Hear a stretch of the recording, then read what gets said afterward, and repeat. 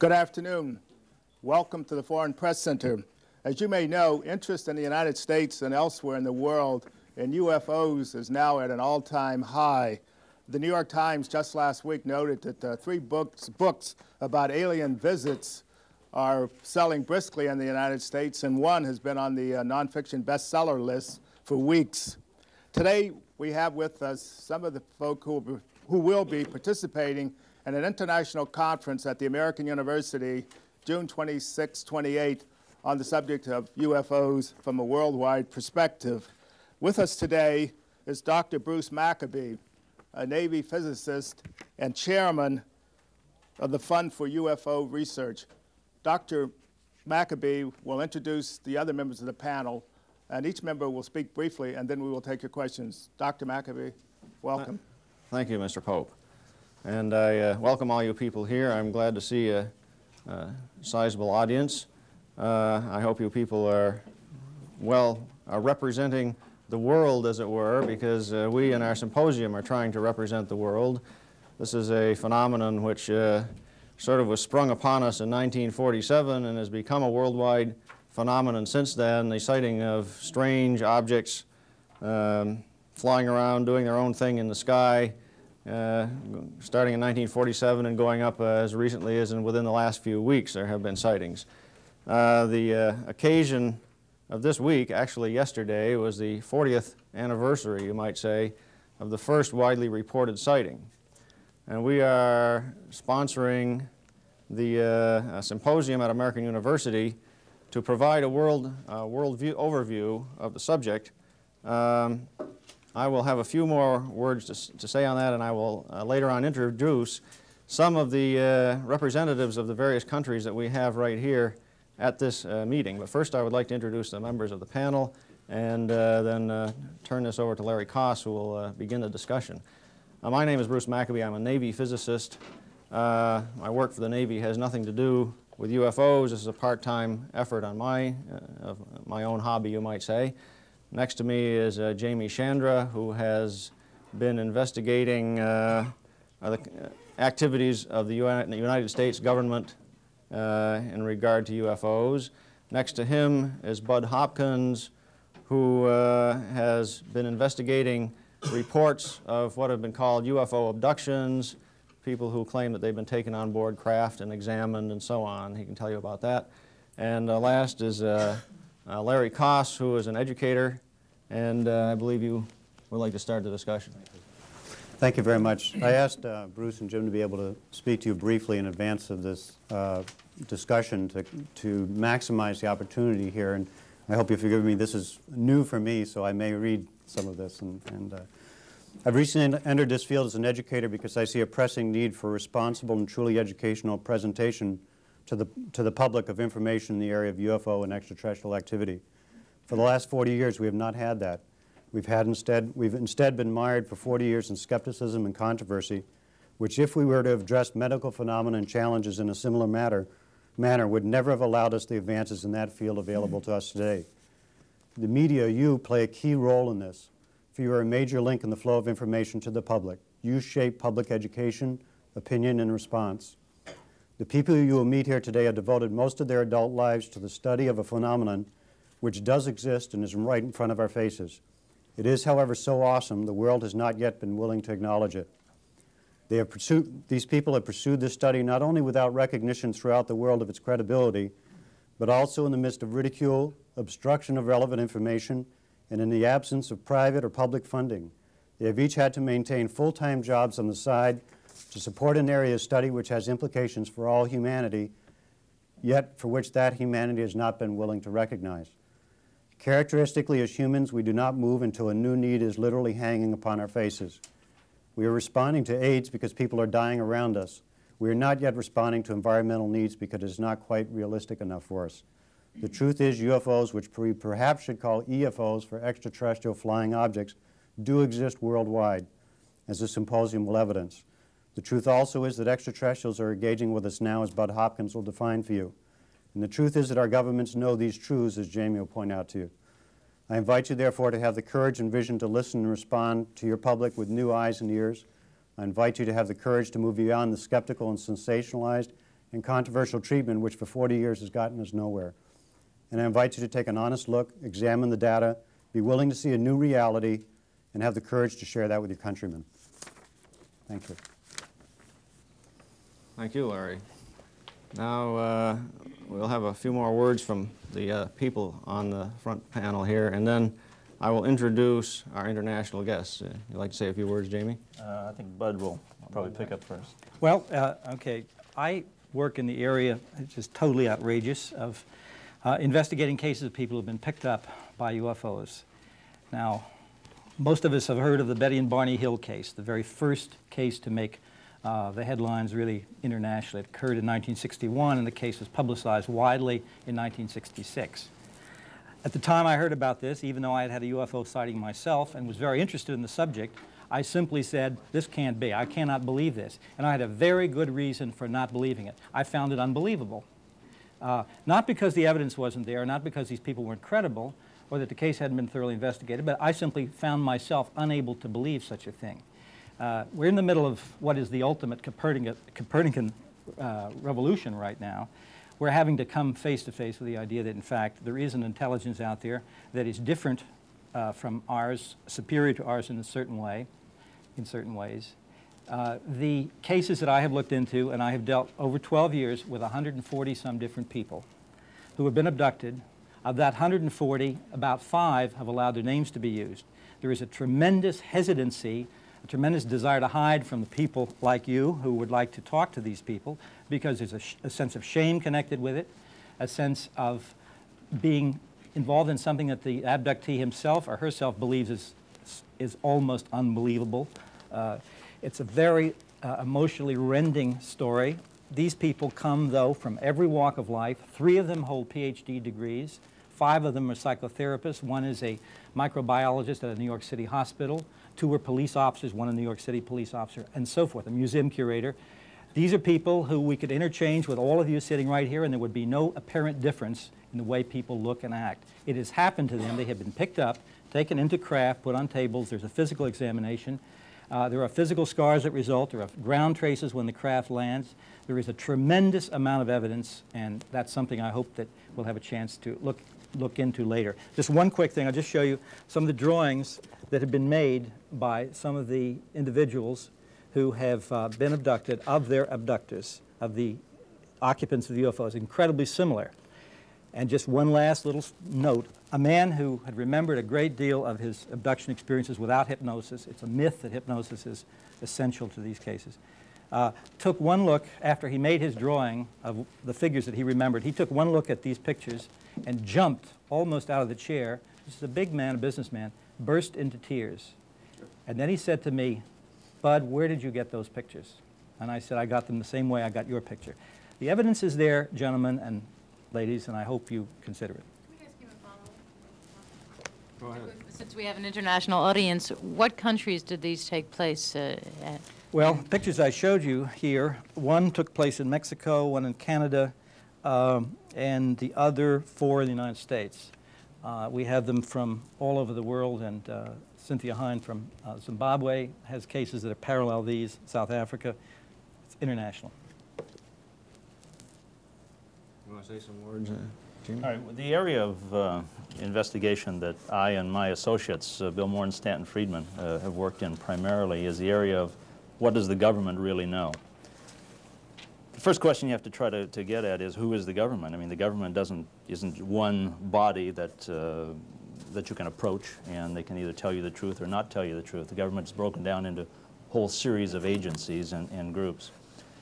There appears to be, and our investigations indicate very strongly, there appears to be one group responsible for all the information regarding UFOs. And in fact, the government has a term that they've coined, which is IAC, which stands for Identified Alien Craft, as opposed to Unidentified Flying Object. We decided primarily that the best route to getting good information was to try to aggressively pursue and cultivate strong contacts within the government, within the intelligence community. We have been successful in making inroads in that direction, and some of the fruits of our research came up with a presidential briefing document for President Eisenhower, which I believe you each have in your packet there, which is probably the most significant document ever to surface if we can ultimately get the final absolute validation on that. Our belief at this point is that it is true, but we can't absolutely certify that. We've researched that document for 2.5 years. We have been able to determine that all of the individuals involved are the right kind of people, both background-wise, the government affiliations, their science and intelligence or military backgrounds. Everything interfaces perfectly. We found support information through the National Archives also. It appears that one of the reasons that the government would try to hide this kind of information is not a cover-up in the true sense of the word cover-up. Cover-up generally is a word that connotes wrongdoing. Somebody's hiding something for their own gain or specific purpose of that nature. From the beginning, it appears that the government would have been grossly irresponsible were they to simply dump this information on an unsuspecting public. They had to put the most responsible scientists, military, professional minds that they could gather to examine what was going on. What was this phenomena? Where were these craft or these things coming from? Relative to a crash in the desert in 1947 in New Mexico, could we duplicate this material? If these people could come here from somewhere else, what was the threat to national security? What was the threat to world security? And national security, of course, involves a lot of different levels. It's not just military. National security and world security involves economic, psychological, religious, all ramifications. So all of those areas had to be examined. They had to be studied. And a government or a group assigned to this specific area had to maintain an absolute covert status so that unwarranted conclusions would not be built upon a limited amount of information. So disinformation processes and those things normally attributed to intelligence agencies had to be put into effect.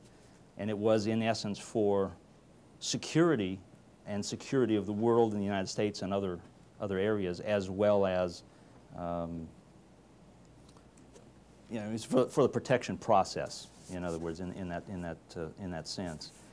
Debunking systems were set up, and in many cases deliberately so that groups would not become so aggressive with a specific point of view in mind. They wanted to continue to try to diffuse that. This is what our research indicates.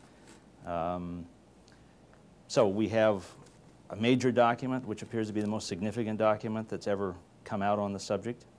We have a lot of research and a lot of contact with certain individuals within the intelligence community, and all of the indications are that this document and the things that we have uncovered are the tip of the iceberg.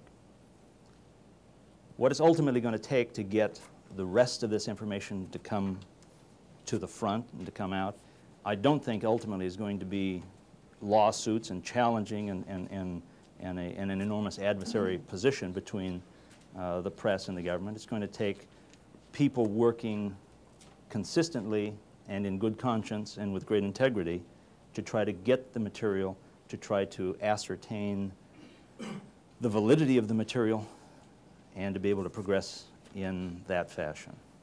So as a statement, I'll end there, and we'll open up to questions now. Well, I would like to make a few more comments and then introduce the international guest here. First of all, I should point out with regard to the documents in the press package, although they are the most significant.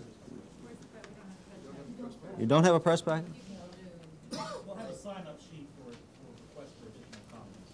Okay. There has been, over the years, a continual accumulation of tidbits of information. The accumulation rate increased within the last 10 years as a result of the Freedom of Information Act here in the United States, when we could write for documents from the government and begin to put together a story of what our own government in the United States was doing over the 40 years, and it became clear that there were a lot of agencies collecting information. this is not just a problem for the United States. The other governments have also treated the UFO problem seriously without necessarily telling the people in their countries. Dr. Roberto Pinotti from Italy, who is not here today, will be here tomorrow, can talk about what he found out from the Italian government. William Chalker of Australia, who is not here today but will be here tomorrow, will be at American University tomorrow, can tell you what he found in the files of the Royal Australian Air Force. Stanton Friedman, who is here, standing up over there representing Canada, can indeed tell you about what was found in the files of the Canadian government. Unfortunately, an official representative of France, Jean-Jacques Velasco, who is the head of a group called translating into English, the Group for Studying Aerospatial Phenomena, a subgroup of the French National Space Agency, CNES. He can tell us, he will be telling us tomorrow, on Saturday, about investigations by this official French group of sightings in France. So this is an international problem for governments as well. Now I'd like to say a few more words about the symposium. There is a proceedings of the symposium which will be available at the symposium, already published. These are the papers of the invited speakers. And there will also be a press conference tomorrow at 2 p.m. in the Ward Circle building at American University. During that press conference and afterwards and during the symposium, there will be visual and graphic materials for people who come to the symposium. If you want to see photographs, you want to see videotapes of documentaries that have been made, all that material will be available. Okay, now I will introduce the international guests that we have here and then open up the floor for questions. I've already mentioned Stanton Friedman from Canada. Yes? I'd ask him to stand when catching the camera. Okay, Stanton Friedman is standing already. Sit down, Stan, so they can get you on camera. Starting over here in the back, Paul Norman, would you please stand? From Australia. Willie Smith from the United States, however, he is representing Brazil and Uruguay. Captain Daniel 𝗠𝗣𝗧 from Argentina, who was actually involved in some UFO sightings in 1965. Vicente Juan Ballester Olmos, who is representing the Iberian Peninsula, mainly Spain. Cynthia Hind from Zimbabwe in Africa. And Hillary Evans from England. Have I missed anybody? Bill Moore. Well, Bill Moore can stand up. He's representing the United States at the present time.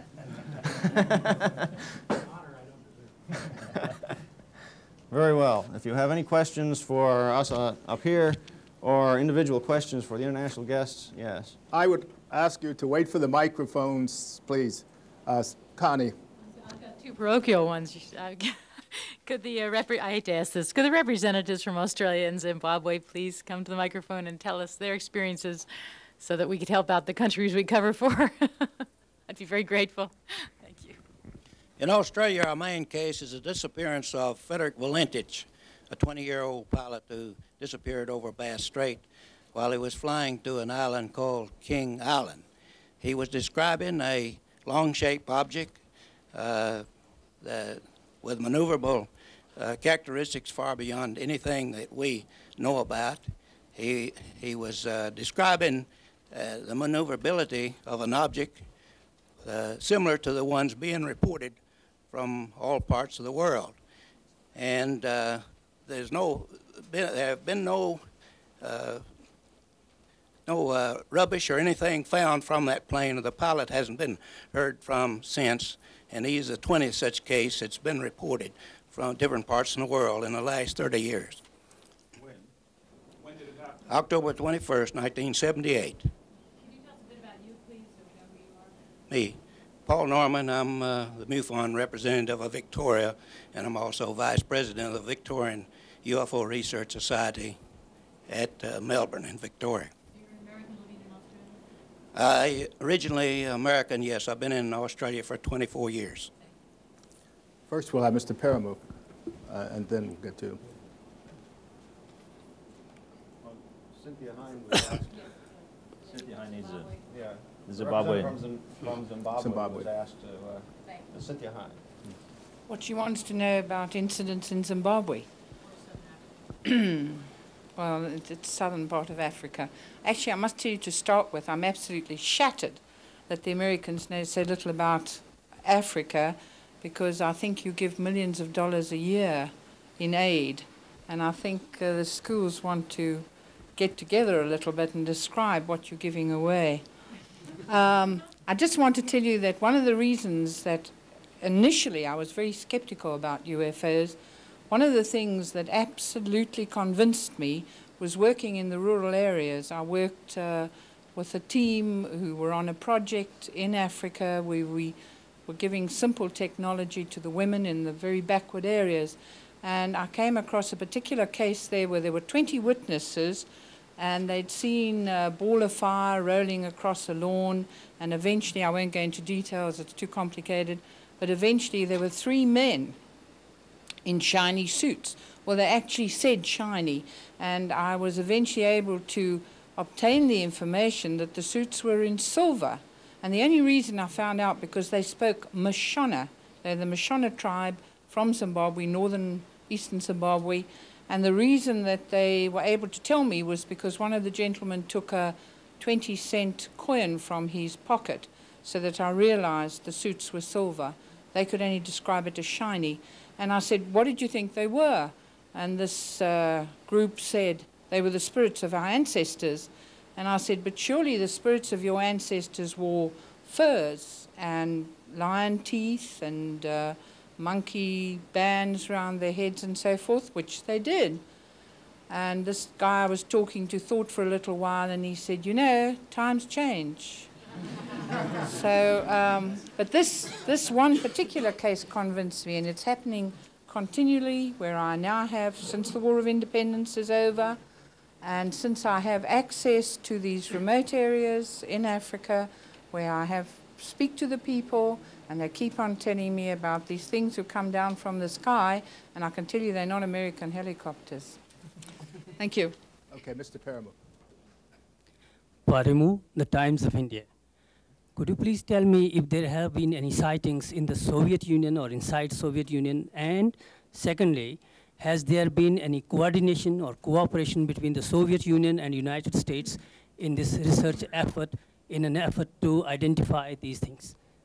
Well, first of all, I'd like to point out that we will have a speaker from India, I think. I'm not sure. He had an accident a couple of weeks ago, which made it difficult for him to walk. But there's a paper in the proceedings here by 𝗠𝗔𝗞𝗘, who has recited events in India. However, since you ask about the Soviet Union, there have been reports from the Soviet Union. In 1976 or 77, a report surfaced here in the United States, written by a man by the name of 𝗠𝗔𝗞𝗘 and another one whose name escapes me at the moment, which was a statistical study of reports in the 66 to 67 time frame in the Soviet Union. 250 reports. I might add that I believe it was, let's see, 1987, I believe it was 2 years ago that an incident in Gorky evidently was so convincing that the Soviet government allowed an announcement to be made that they were setting up a special UFO investigating group headed by an ex-cosmonaut by the name of Popovich. I was close. The group that they set up was supposedly going to investigate the Gorky incident. Not very much information has come out, as you may well understand. And so far as I know, I don't know whether that group is active or not. There was a press announcement that it was formed, that Popovich was heading it, and that was about it. As far as cooperation between the United States and the Soviet Union is concerned, I'm not aware of any. I personally wrote to, tried to contact 2 people in the Soviet Union whose names have turned up with regard to the UFO problem. That is, they do have people there who write articles about it occasionally, and I never got any answers. So That's about all I can say about that. Would you like to say something? Just to add that there has been put together a report by Felix Ziegel at the Soviet Institute of Aviation, whatever the literal translation of that is, in which he gives these couple hundred sightings that 𝗠𝗤𝗧𝗜𝗢𝗡 and company officially investigated with the backing of the Soviet Academy of Sciences. I have a translation of that report. It's about 160 pages long. The point that must be made is that these sightings were compared by 𝗠𝗤𝗧𝗜𝗢𝗡 to sightings in other countries, in France and in the United States and in other countries.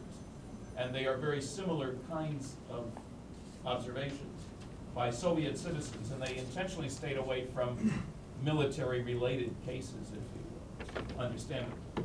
Right here. Was any recent case of an UFO mentioned at the conference? What is the most recent flying saucer that we saw, or any other Bruce, you want to make May 29th, May 16th, is that the, anyone want to go, anyone have one more recent than May 16th? May 16th this year. May 16th of this year in Canada, right? Yes. Is that the radar-only event? An aircraft flying along in Canada, a 747 again? No, 737. 737, okay, a large jet aircraft where the crew picked up on their aircraft radar an object that was traveling, if I remember, what, 9 miles every second? Every 6 seconds. Every 6 seconds. 5,400 miles. 5,400 miles an hour. That was a radar-only sighting. I might point out that it was very similar to one that occurred in Alaska in late January, which was also a radar-only sighting by an Alaskan airline jet. Again, a very rapidly moving object picked up on the airplane weather radar. Very large object. Mm-hmm. That's the crucial thing. The return was equivalent to that from 6 747s. Aircraft weather radar should not be picking up aircraft at a distance greater than 10 miles. But maybe there was a conclusion by FAA about this case. Now you're thinking about the Japan Alaska. Airlines event, the Japan Airlines sighting of November 16th last year, which made it into the press in late December. Now in that case, the pilot and crew were interviewed very briefly just after they landed on November 16th. And then the FAA, the Federal Aeronautics Administration in the United States, did nothing with the information until the latter part of December, when they were first contacted by a Japanese news agency which alerted the FAA to the existence of the sighting, in a sense. And in January, the FAA decided to do an investigation to determine whether or not there had been a violation of airspace in Alaska by some aircraft of some sort. They concluded that there had been no violation. They explicitly said that it's not their business to investigate UFO sightings, and essentially left it at that. And on March 5th of this year, the FAA made available to anyone who wanted to purchase it a package of information on the Japan Airlines sighting. That package included personal testimony by the captain, Mr. 𝗬𝗓𝗓𝗓, and interviews done by FAA agents, interviews with the captain, the pilot, the co-pilot, and the first officer. It also included supplementary information such as the transcript of the tape recording made while the plane, the people in the airplane were talking to the ground air traffic controllers. All that information has subsequently been analyzed, and it seems clear from the description of the pilot, the co-pilot, and the first officer that whatever was seen right in front of their plane, a very complicated array of lights that moved in an unusual manner, has not been explained. Jim, we're going to take several questions over there. Yes. That's fine. To Jim Shandera, I'm from Brazilian television. Specific about the case of the 1947 incident in Roswell, right near Roswell. I couldn't find here in the reproduction of the memorandums or documents any reference onto what might have been done with the 4 bodies. And I'd like to ask you if through information or You mean where they might be today? That kind of information? if they were preserved or not, or what happened? It seems very clear to us, yes, they were preserved. We do not know the precise location. There have been various locations suggested. Now, in case you haven't looked at, what he's referring to is the document I made reference to earlier is a presidential briefing document for then President-elect Eisenhower. The document was dated November 18th, 1952. And at that point, Eisenhower was in fact briefed that there was a crash of a craft in the desert, and that 4 dead alien bodies were in fact recovered from that craft. Yeah, obviously it indicates there that the medical conclusions were that they were non-Homo sapiens. Now my question to you Right. is, do you believe that parts of those bodies have been preserved up to today? Let's say that the individuals, very competent, need-to-know position individuals that we're talking with, all indications are yes, they are. Any indication on where these bodies or remains might be now? Not specifically. That is not information they would like to have out. If I, as a reporter, call the Navy or the Air Force and just ask about this incident, obviously what I'm going to get is a no comment. You get a no comment, or that they do not involve themselves in that kind of thing. And the reason you get that is because the group responsible for this is called Majestic 12. Majestic 12 controls all of their own material.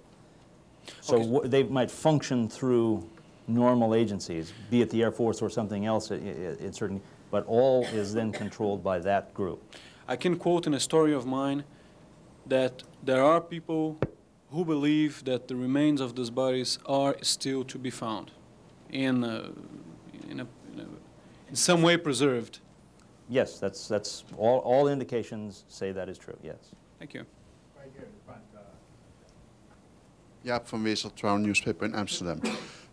So what reason would the US government or any other government have to conceal the existence of whatever? Of alien contact? Of alien contacts for such an extended period? Well, there's 2 ways to look at that. First of all, if you look at it from the standpoint that the document that we're releasing at this point is a standalone, that incident happened. Okay, let's for a moment say, okay, yes, we believe it's true, that incident did happen, the government was there. Why would they hold that document secret for 40 years and then release it? That is a good assumption. I mean, the government would be wrong to do that, to hold it for 40 years for that one isolated incident. However, if what they determined and discovered was that that was only the beginning and that this began to escalate, that it has not been a void for those 40 years, that there's been a considerable amount of activity within that time frame, then there becomes a much greater justification for not releasing that at that time, because they had to continue to study and investigate and to deal with the situation until they could determine they were satisfied that they had a grasp of it. May I add Sure. just a quick little comment on that? If there has been, let's say, no contact between governments and the occupants of UFOs, and all a president could do would be to announce to the public that these things absolutely exist. They can outfly anything we have. They can pick our people up at will, paralyzing them, then returning them. There's been no communication. Just say they exist, they can outfly anything we have. They haven't talked to us. We'll let you know when they decide to talk to us and when we know whether they're friendly or not.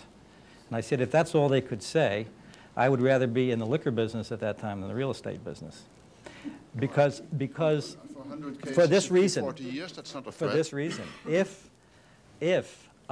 when you think of how all of our basic economic decisions that are most important are based on long-term assumptions that 20 years down the road it's going to be pretty much the same world as it is today. If you threw that information out in a world where people are taking out 30-year mortgages and saving for college education and so forth, you might truly panic people and turn the economic world into something rather chaotic. It could happen. I'm not justifying the government's position if in fact that's what the way they are reasoning. But you see, without that possibility of communication, without being able to make an announcement saying not only they exist, but we've talked to them and they're really very nice or they're very friendly or whatever or something. If it's left completely open, I think you have the setting for real panic. I have one other question. On what you say the dead bodies probably are still somewhere. On what is that information? Is that information you have? On what is that based? It's based on our contacts within the intelligence community. Those in an active need-to-know position actively within the intelligence community. They would tell you but not release that information? Right. Right. We have aggressively pursued and developed these contacts and developed a trust, as much as one can develop that in, a trust relationship. In other words, we've been able to verify information that they have disseminated to us, and they have been able to trust the integrity with which we would begin to deal with that information. Right here. I'd like to ask Mr. Chandra, what does the Air Force say? Presumably the Air Force has got control of the radars, NORAD, and so on. They must have all kinds of official information. Which is this not available under the Freedom for Information Act? And can you say what happens when you've been trying to get this information, which you're evidently... Well, what you find is through all normal official channels, you cannot normally find anything. You can find bits and pieces, and that's not to demean the work of anyone that's worked in that area.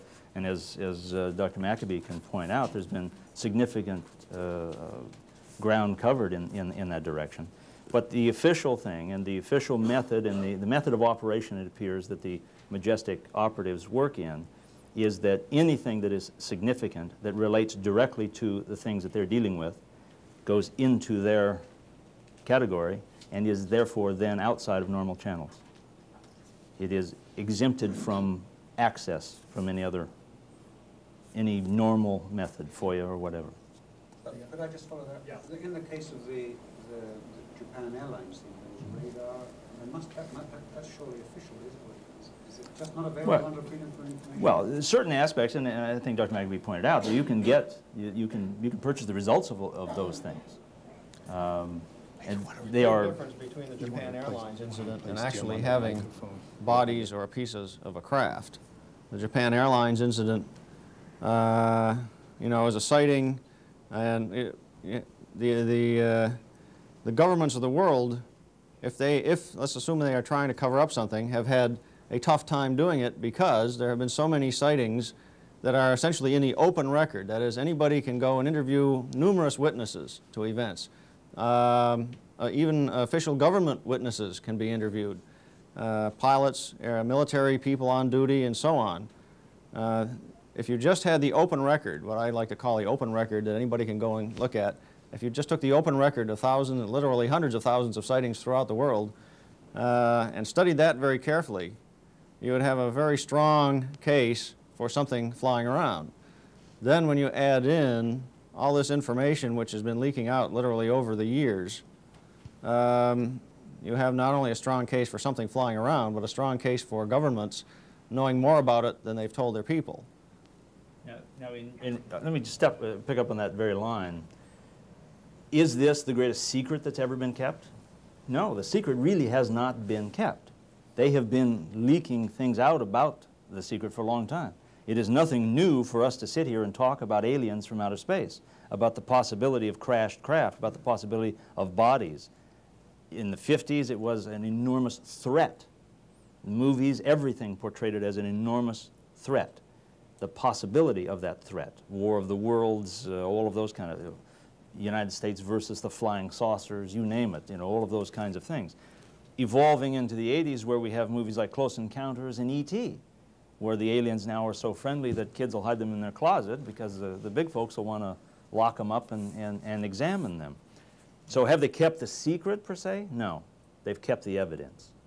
You have to understand that we're not sitting here in 1987 saying before you as if this is the first time that anybody has ever talked seriously about flying saucers. The largest press conference in Washington after World War II occurred in July of 1952. as a result of sightings, radar and visual over the Capitol here in Washington.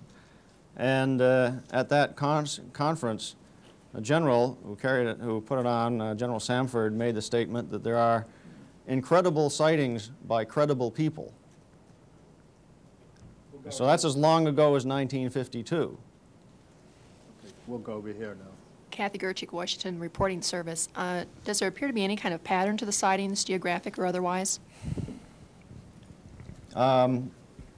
Sightings have occurred over the last 40 years throughout the world. If there is a variation in that, it is in the times at which sighting maxima occur. In other words, the number of sightings per unit time. In the United States, we had a big flap in 1947. That is, the term flap is used to refer to a large number of sightings in a short period of time. Actually, there were sightings around the world in 1947, but the United States got most of the,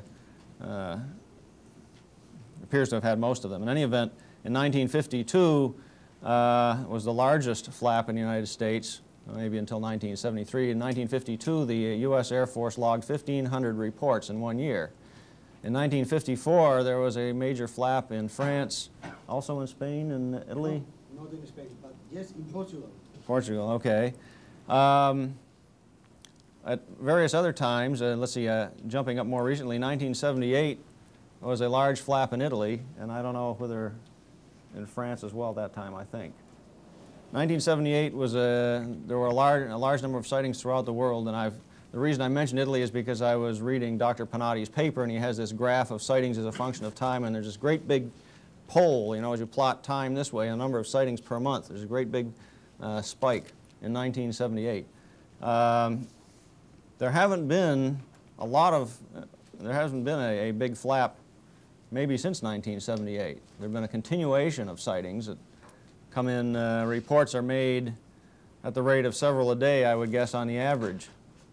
And that's been continuing over the last 4 or 5 years. Philippe Martin's Swiss TV. I'd like to hear you about the abductions.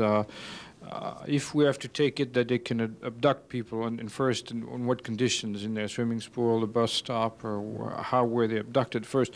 Why would they pick only 140 people and not get a better statistical basis? And third, why wouldn't they return the people? Why would they indeed let them go free? How do you explain this? Well, the 140 I referred to are cases that I have personally investigated on a total face-to-face personal basis. There have been thousands and thousands of investigations into abduction cases. I would say when all the various investigators who worked in this area, when their totals are put together, there's no real accurate way of measuring this. Incidentally, just to backtrack a quick second, the question previously about flaps and the numbers of sightings, I think that we always have to understand that the numbers of sightings that occur, or the numbers of abductions or whatever, are a function of what we're privileged to hear about through press interest, through a very adept sort of reporting network in the UFO organizations. I think sighting flaps have a great deal to do with press attention, rather than, not that the sightings aren't real, but suddenly the press gets very interested and starts reporting many, many cases that otherwise would simply have not made the newspaper. So it's very hard to correlate what is really going on in the world with what we are privileged to find out about through the press or through organizations. In terms of the abductions, it is a worldwide phenomenon that involves thousands of people, as I've mentioned. There is a strict pattern that seems to occur. This is very important. Obviously, any one of these cases is so bizarre that one might just shrug, as I did many years ago, and say, well, that's unbelievable, therefore I won't believe it. Not that there isn't evidence for it. But the patterns, of course, are the areas in which you can place some kind of faith if these same things occur over and over again in the same details. The person is usually abducted as a child first, roughly from ages of 4 to 8. Very, very often, very commonly, that child has a very deep cut, an incision, often on the back of the leg, sometimes the front of the leg, whatever. The cuts are of two types, a very thin hairline type of cut, and another one which is a circular scoop mark, as if a little layer of cells has just been scooped out. The scars, many years later, are still visible and extremely similar. And very often, if the child's memory has been erased, which occurs in these cases, we don't know how that operates, obviously. if the child's memory is erased, very often the family remembers this very vividly because perhaps the child has disappeared from the front yard. Turns up 2 hours later, the child doesn't know where he or she has been, and then the mother will say discovers a very deep cut on the back of the leg, and the child is wearing blue jeans, say, and there's no tear in the pants. That child, as a young adult, is then usually re-abducted, as if he or she has been tagged the way we might select an animal, perhaps at random, and follow it in a sort of zoological investigation. Very often then, when that child has passed through puberty, in another abduction, ova and sperm samples have been taken. This dates right back to the Betty and Barney Hill case, which is one of the aspects of that case, the first one we knew about. And that person who has been abducted is liable to have this happen 4, 5, 6, 7 times. We don't really know. How many times has this happened? To an individual, yes. For one child, maybe 5, 6, 7, 8 times. It's hard to know. For that case. For this one person, yes, as if they are being followed, tracked at intervals through life. It's a long, complex story. But I should point out, it doesn't happen just to one person at once. I have one case in which 7 people were abducted simultaneously, 5 people, 4 people. Their recollections are extraordinarily similar afterwards. So I think she was asking about that specific case. You named the name of the person? No, I didn't name the person. You named the case? I referred to the Betty and Barney Hill case as sort of the prototype case, the first one we heard about. Has that specific case, the person involved in that case, been abducted 3, 4, 5 times? Barney Hill died shortly after that case came to light, not long afterwards. Betty Hill has, so far as I know, there doesn't seem to be an earlier abduction with her. It hasn't really been looked into, I think, very seriously. We've had long conversations. This idea, but it hasn't been thoroughly examined. I mean, whether there were earlier cases for her. I suspect there were for her husband. But the basic thing is we were not aware of this pattern until the last maybe 5 or 6 years. It's come to light. You showed us those drawings that all look the same. Is that because it's the same people coming back on all these sightings that we've had? Nobody knows, but I'd say 85% roughly of the humanoid descriptions that we get are of that particular type. The other, let's say 15%, I'm making rough guesses here, are rather varied. We have some other physical types that seem quite different. But the 85%, the bulk, the figures are roughly anywhere from 3.5 to 5 feet tall, very large craniums, small lower face, slit mouth, very large eyes. They're hairless. The skin is a grayish white. They have a rather thin body, long, thin arms and hands. And the communication in these cases is through some sort of telepathic method. We don't understand how any of this works. But over and over and over again, these details emerge. And what I've done in this book, and I've done previously when I published something, I have withheld certain details that are very specific, so that when new cases arise, I have a way of checking the veracity of the new case against material that's never been published. And I can say that I've already gotten, say, about 9 new cases that echo certain details in this book that have never been known, never been made public. But they're very tiny details, very specific. But if I were to come to you and tell you have been abducted and describe the alien as looking like a box of cornflakes, you'd probably dismiss the theory as being not fitting the pattern, no? No, absolutely not, no. You'll find me very open-minded. But I think you should make it clear that if you came saying that the first thing you say is, well, I was abducted and the guy looked like a box of cornflakes, maybe it was Wheaties, you'd be subjecting yourself to a sort of slow torture to simply go to allow yourself to be interviewed by Bud. In other words, the people who that Bud is willing to say have been abducted have been intensely interviewed over many, in some cases the investigations have taken several years. You'd better have a very good story. Furthermore, you better come out with something under hypnosis which is completely consistent with what you say when you're not under hypnosis. And your whole lifestyle had better check.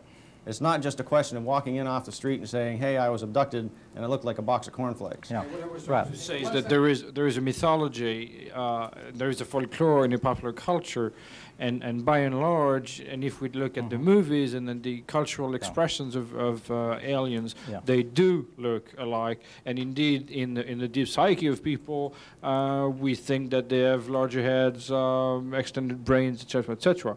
And I'm trying to, that's what I was trying to say. How much is it? I don't want to go into the descriptions of the figures. Many of the drawings that were used as the basis for the drawings in Close Encounters of the Third Kind, because of Alan Hynek's being the technical advisor. Actually, there was an attempt to base the figures on the drawings of previous cases. You mentioned folklore and mythology, which is extremely important. We have two basic science fiction myths about contact with extraterrestrials, and they've both been described here. One is that they are enemies, they're going to come and swoop down on us, and, you know, the body snatcher idea. The other is the total opposite, that they are godlike and they're going to land like Michael Rennie stepping out of that beautiful ship, you know, all glistening, and save us from cancer and pollution and everything else. Neither one of these particular scenarios turn up in these abduction accounts. The abduction accounts are totally neutral, medical in nature, scientific in nature. There is often pain involved. One of the descriptions that often surfaces is of a needle with a tiny ball on the end, which is 2 millimeters in diameter roughly to 3 millimeters, reported over and over again. It is put up the nostril, there's some pain, seems to break through up near the little projections from it as if it's held in place, and other descriptions have a needle which goes in with nothing on it, and when it comes out there's a ball on it that wasn't there to begin with, as if they're put in and taken out. Now, one of the psychologists, and I work with a whole panel of psychologists and psychiatrists who have done not only blind psychological testing with people, just to look into their mental stability, and they are all the people who have been examined in this particular sample. There's no mental illness, no heavy-duty, paranoia, schizophrenia. However, they all show the signs of having suffered severe traumas, very much like rape victims. But at any rate, the psychologist who did that one set of tests said, why would anybody fantasize a thing about a needle which goes up the nostril and breaks through? In some other cases, the needle goes in the eye socket, below the eyeball, and sometimes in the ear. Now, we get these descriptions, of course, now where they're public, we're talking about it, but we have gotten these descriptions over the years from many different people before any of that material was published. And that does not fit with mythology, quote unquote, that one gets from science fiction. There will be at the symposium Dr. Thomas Edward Bullard, who got his PhD from Indiana University in folklore. And he has done an intensive study of abduction cases. He has analyzed 280 reports, literally from around the world, very meticulous analysis. And he concludes that in comparing the key factors in myths about little people and fairy stories, etc., over the years, and comparing the key factors which keep cropping up in abduction stories, there is a difference. In other words, you can tell an abduction story from a fairy story simply by looking at how the story develops.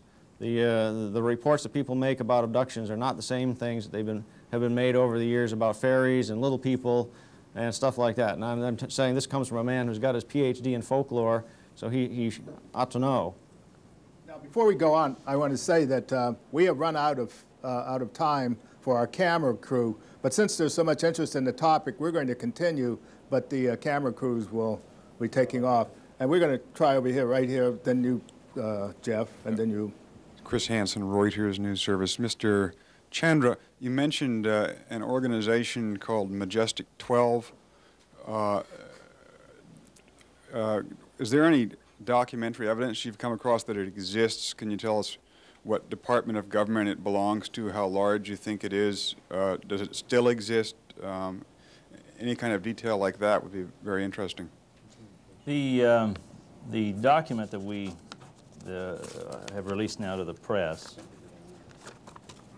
includes the names of all of the original 12. So Majestic 12 had 12 individuals that were part of the original group. We have found evidence in the National Archives, a memo from the then National Security Assistant to President Eisenhower in 1954, General Cutler, sent a memo to General Twining, and General Twining, Air Force General, was one of the original 12 of the Majestic 12 group. stating that the National Security Council / MJ-12, and MJ-12 is the Majestic breaks down into two different subheads, MAGIC, M-A-J-I-C, and this document is labeled Top Secret / MAGIC, M-A-J-I-C. And they're also referred to as MJ-12, so that a National Security Council / MJ-12 Special Studies Project would be held in concurrent with a meeting in the White House. So it does in fact tie the MJ-12 group to the President and to the White House and the National Security Council as of '54. The indications are, yes, this group still exists and still maintains this information, and they do not belong to a government agency. They are their own agency. So you can't access them through FOIA or anything else because there's no known address or anything through normal channels to get to this group. What are the indications that they still exist?